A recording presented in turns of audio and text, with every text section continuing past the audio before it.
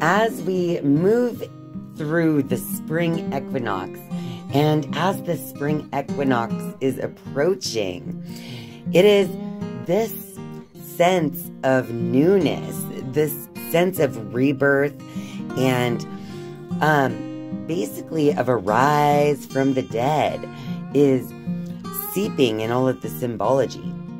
Did you know that even though it's a Christian festival, the word Easter actually derives from the Germanic goddess Oster? I'm not sure if I'm pronouncing that properly, but she's the goddess of dawn, spring, and fertility. So this is a time of celebrating all of those things and birthing all things new. It is very symbolic, just the word Easter itself. Also, the rabbit, the hare, whatever you want to call it, that also represents fertility and rebirth. And it's quite possible that the same symbology is the reason why we celebrate Easter with the Easter Bunny.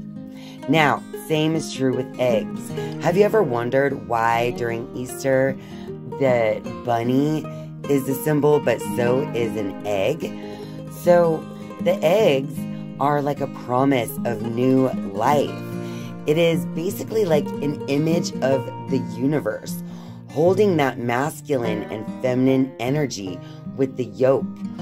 And basically that yolk is also representing the sun, right? And that's all encased within white, which is like purity. So basically the egg and the rabbit that we use in our Easter celebrations, they're all tied together in the symbology of the word Easter itself.